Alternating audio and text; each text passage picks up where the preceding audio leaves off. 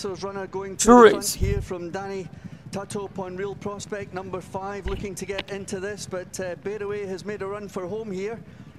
And Shifter is coming up on the rails for Paula Muir, the course winner over a mile here last year, and she looks as if she's thoroughly enjoying the 1.25 miles tonight, because Shifter has hit the front on the far side under Paula Muir.